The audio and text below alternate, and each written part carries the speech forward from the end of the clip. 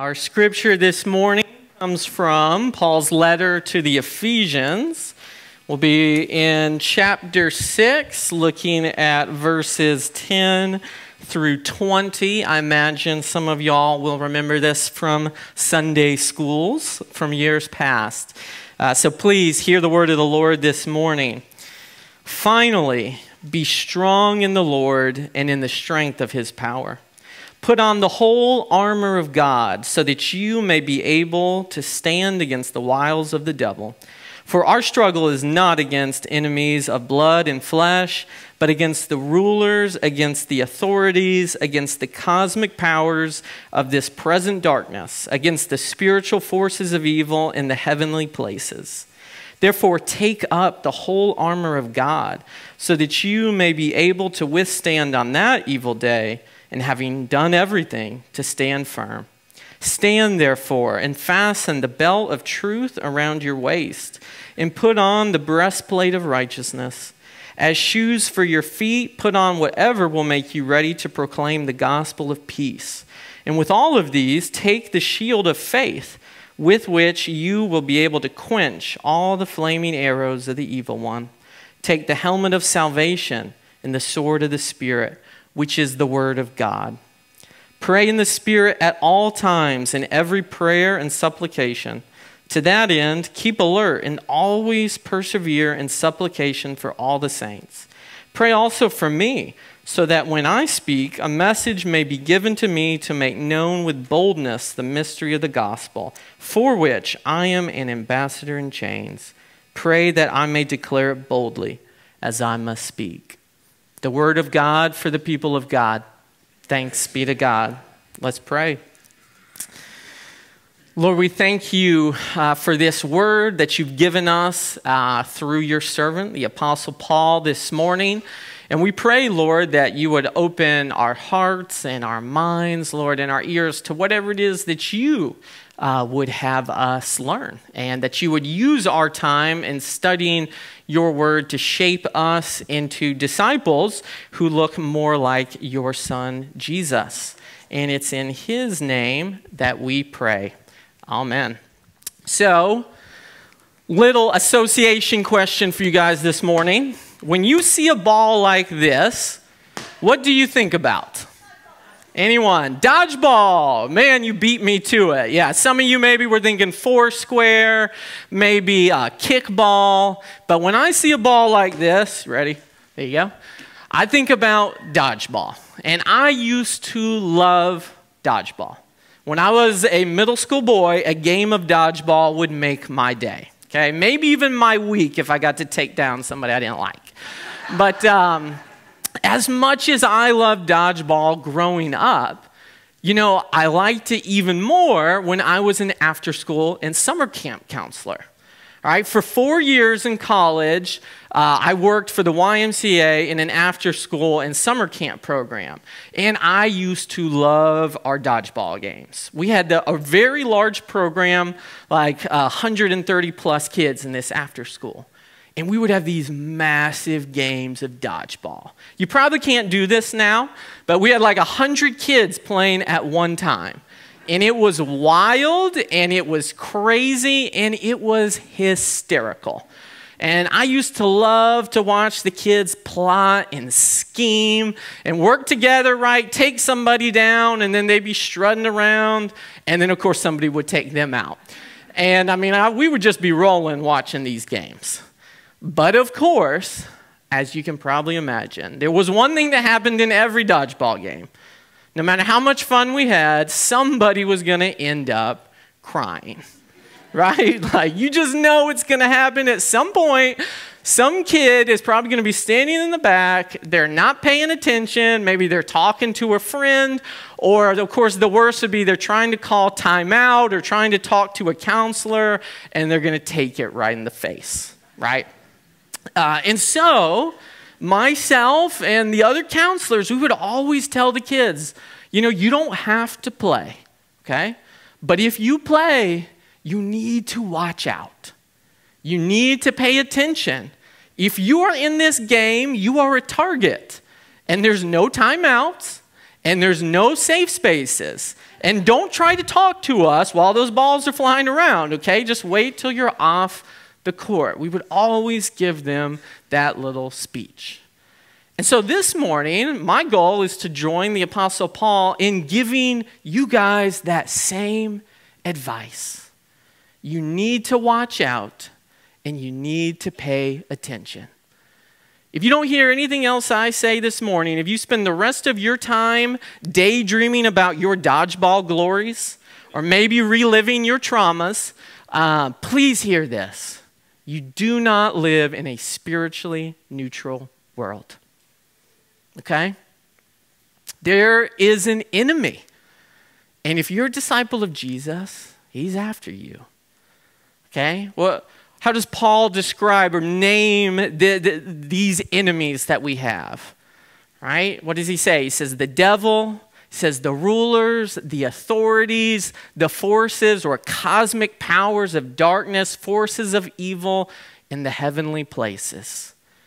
Now, the heavenly places, Paul's point is saying, what that really means is it's not human. It's not flesh and blood. We're not fighting against flesh and blood. Yet there are these evil things out there, and they're after you. Now, this raises all kinds of questions, right? Like, we want to know, okay, so tell us more. Like, when you say the cosmic powers of darkness, Paul, what are you really talking about? But the thing is, the New Testament is really not interested in us knowing the details about this. We would like to know, and people, frankly, like, they go really overboard with some of this. But the New Testament isn't interested in us knowing. It's kind of like how I am with my boys in germs, okay? Zach and Mac, they don't need to be virologists at this point, you know? Like, they don't need to know how a virus replicates inside a cell. What they need to know is that there are germs out there. So we wash our hands. We don't share water bottles. We're trying not to chew on our clothes, right? Because those things get you sick. Likewise, the New Testament and Paul and Jesus, for that matter, were never trying to give an explanation for what this evil is all about. But they were all crystal clear. It's there, and you need to be aware of it, and you need to know how to respond to it. And that's what this passage is about. But it does raise these questions for us. And so what I'd like for us to do is think through some of these questions through the lens of this passage this morning. So I think anyways, the first question that pops into my mind, okay, you say, Paul, that there are these evil forces against us. There's a conflict. We find ourselves in a spiritual conflict. Well, how intense is this conflict? Well, Paul says, remember me in chains. Now, that could be in times just a rhetorical flourish, but Paul, we know from Acts, was literally chained in a dungeon at some points in his ministry.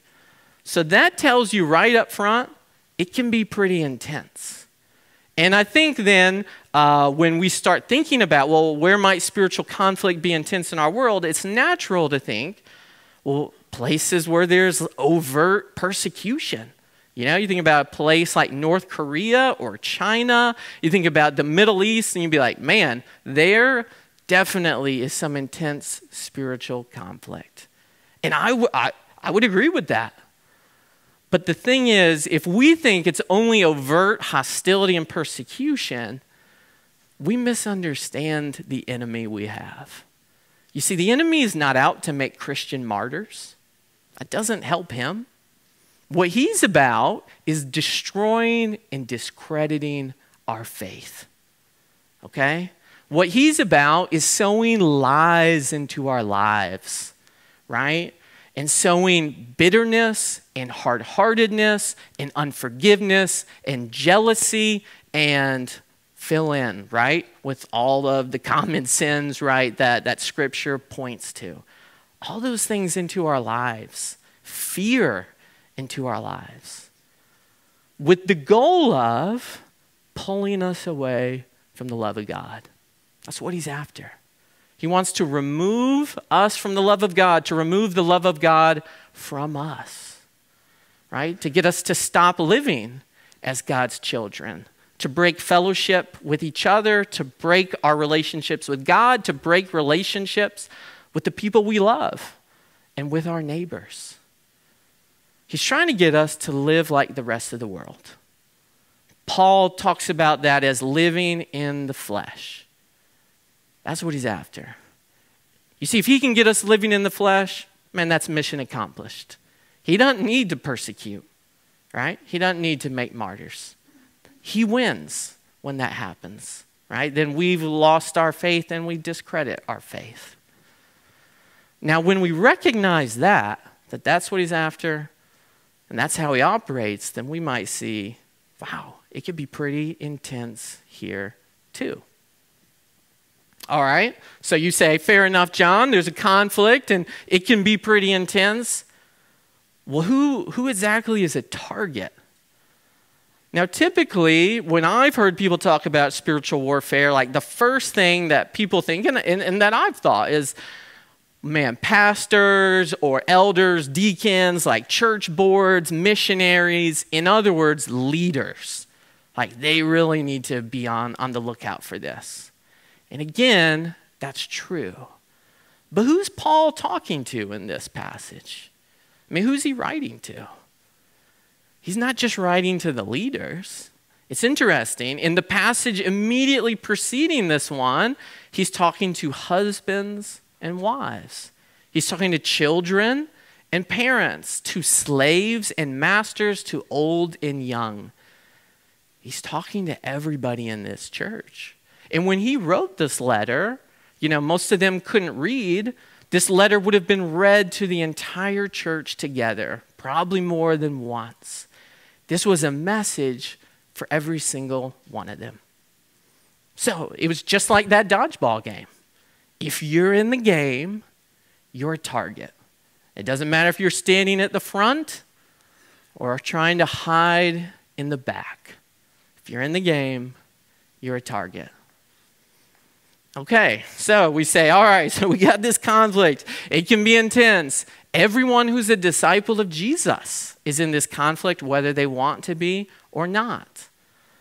Well, when might this conflict happen? Like, when do we need to be prepared for this? And Paul tells them, his hope and prayers for them to stand firm on that evil day. Now, unfortunately, that evil day is not a specific day. It's not the day of persecution. It's not the day of judgment. Paul's point is just, hey, it's whenever it happens. So there's no advance warning, which is too bad. I mean, I really wish we had it. I really wish God would put on my cell phone an app and I would get like a notification, bing, like 15 minutes before, or maybe even just like pro football, just give me 2 minutes, right? Like a little bing, your coworker is about to be overly critical and harsh and judging, and you are going to be tempted to throw it right back in their face, right? Or bing, an extended family member is about to say something hurtful and totally uncalled for, and you are going to be tempted to pull out that list of things they did wrong and revisit it point by point, right? Or whatever it is for you. But we don't get that. We don't get time granted to us, a warning then to prepare ourselves that, oh yeah, I'm not against flesh and blood. And I need to respond as a child of God in love, in the power of the Holy Spirit, whatever that means in my context. We don't get that warning. So, as reasonable people, relatively reasonable people, right? Us as a group, if we know we are in a conflict, we have an enemy, we're a target, we don't know when the attack's coming, what might we do? What should we do? Well, number one, we need to watch out, right? You need to pay attention.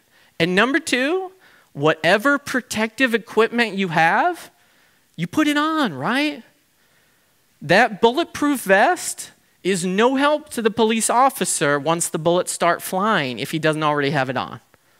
The soldiers in a combat zone, they don't wait till the bombs start dropping to put the helmets on. When you enter the combat zone, man, you got to be ready to go. And that's what Paul is telling the Ephesians, and that's what he's telling us too this morning. We have to be ready, prepared for the spiritual conflict that is coming. Now, the beautiful thing, if all of this sounds like, whoa, John, this is like super intense, and I just don't know if I'm ready. Maybe I'm anxious about this. You know, we can all breathe out. The beautiful thing about this, and why this is good news, this passage, is God knows all about this, right? God knows we're in this conflict, right? And God has given us all we need for this conflict. I'm going to talk about the armor of God, but you know, you could just sum it up by saying God has given us through his grace, through his gifts, all we need for this. As his children, he has given us what we need to be protected. And that's beautiful. So we don't have to be afraid, and we can be confident as we face this. But what exactly has he given us? Okay, so Paul starts by mentioning, and I should say before we go into it, of course, he is using the metaphor of a Roman soldier. Okay, that would be the image of conflict in their world. You think about a Roman soldier. So Paul's like, hey, the first thing you got is the belt of truth. What is the primary tool of the enemy? It's lies. But God has given us the truth. We have the gospel. We have the scriptures. We have the faith that has been passed down to us. And it's that truth that's at the very center, right? It holds everything together.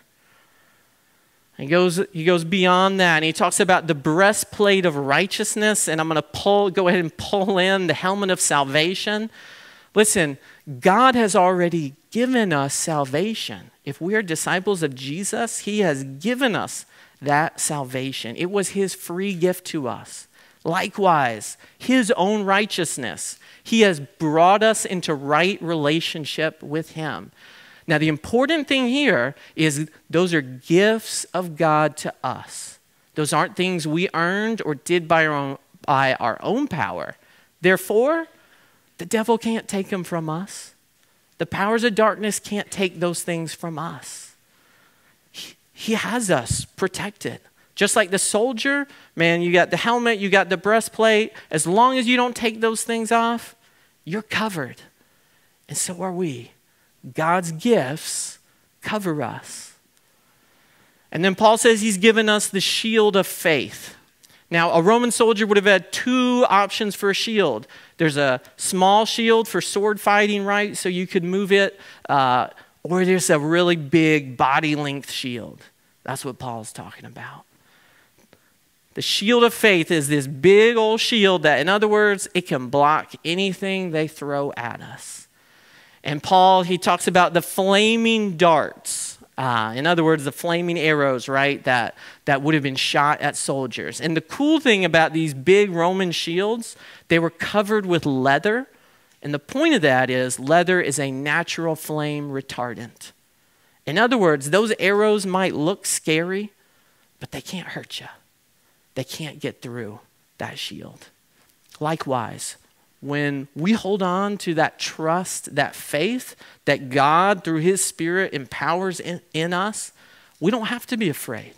We don't have to be driven by anxiety or scarcity to do things in the flesh, to play into the enemy's hands. We don't have to do that. We don't have to be afraid. And Paul says you've been, or put onto your feet, whatever prepares you to announce the gospel of peace. The Roman army, they were marching everywhere under the banner of making peace, right? Supposedly, you've probably heard of the Pax Romana, right? The Roman peace. They said, we go into the conflict to make peace. Well, that's us. We've been given peace by God, and we get to announce peace. We help people have peace with God and have peace with each other. And then finally, the sword of the Spirit, right? And this isn't like a giant Braveheart sword. Sorry, guys. Roman soldier, this would be more like a dagger. But the point is, if you get close enough, we can finish you off.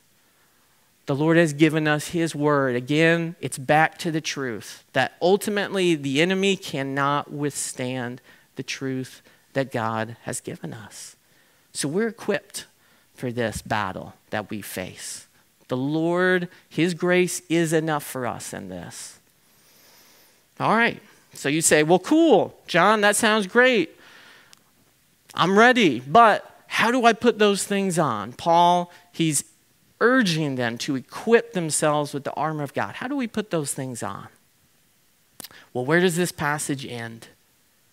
It's all about prayer, right? He says, pray in every supplication in the Spirit. Pray for me. Pray for the saints. We pray and we ask God before we go into the conflict, hey, prepare me for anything that's going to be thrown at me. Cover me, Lord, with your grace, with your protection. We pray and he will prepare us. And here's the thing. Paul isn't the only one who's talking about praying about this. Does anybody remember the last line from the Lord's Prayer? Or I shouldn't say the last line. What's the last petition in the Lord's Prayer? Go for it. Anybody?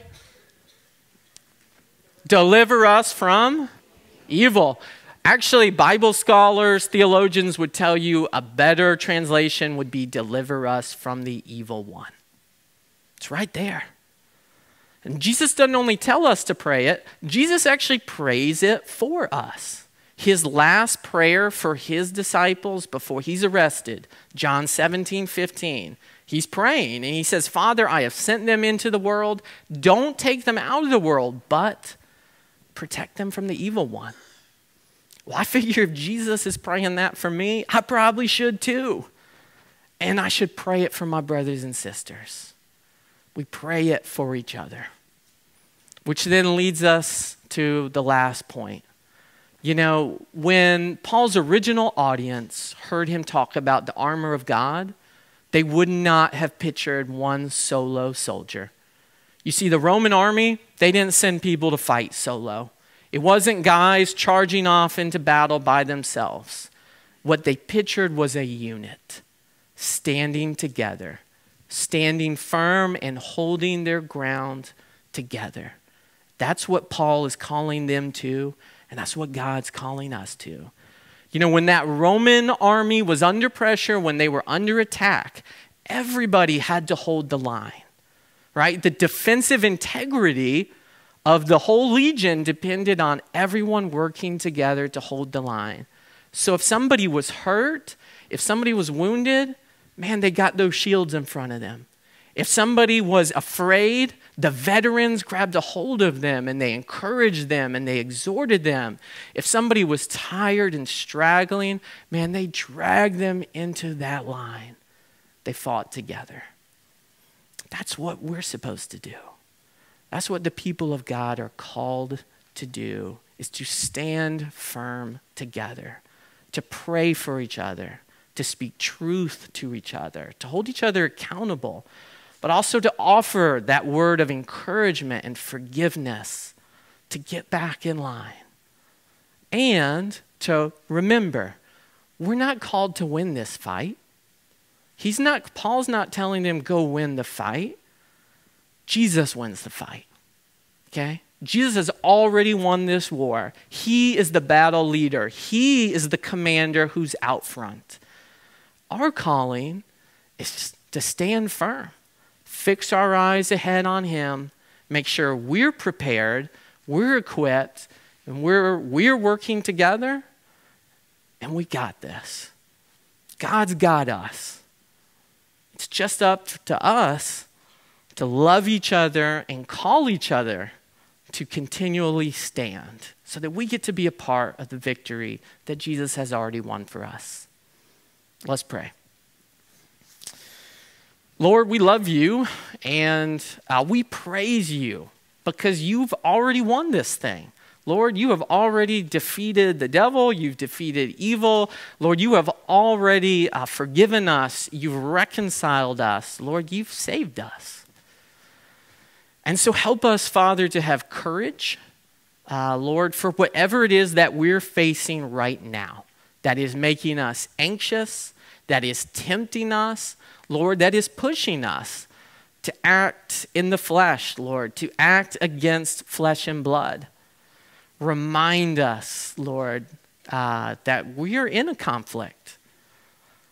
And remind us each day, Lord, especially in this season of Lent, in this time of focus on prayer, remind us of our need for your protection.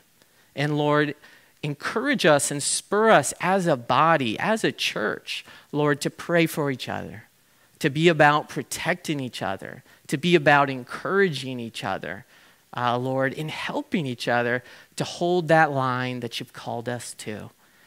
And Father, equip us so that we're ready to follow in the steps of your Son, to be ready, Lord, to show love when it's hard, to speak a word of truth and forgiveness when it's hard, and to demonstrate what is peace and what is courage, Lord, when we're under fire. And Lord, we confess, on our own devices, we're not up to that. But God, we trust you that you've given us what we need, and you're present with us, and you are always at work amongst us, empowering us, Lord, to be those disciples who you've called us to be. So God, we place ourselves and we place our church into your hands, Lord. And we ask that you would fix our eyes ahead in this season, Lord, and prepare us to hold the line together. In Jesus' name we pray. Amen.